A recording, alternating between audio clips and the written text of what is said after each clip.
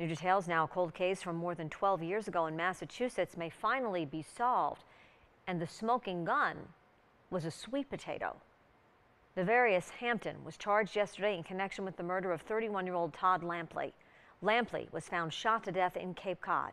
The shooting occurred 12 years ago, with police pulling Hampton's DNA off of a sweet potato which he used as a silencer.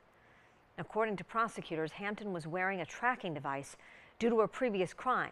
The device placed Hampton at the home at the time of the murder.